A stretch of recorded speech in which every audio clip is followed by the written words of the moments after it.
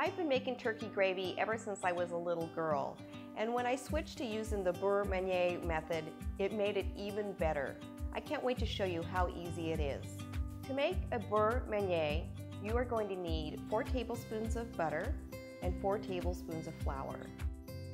You'll want the butter to be at room temperature, and then you'll incorporate the flour with the butter to create a paste. To make the turkey gravy, you'll want to heat up your turkey stock in a roasting pan on top of the stove.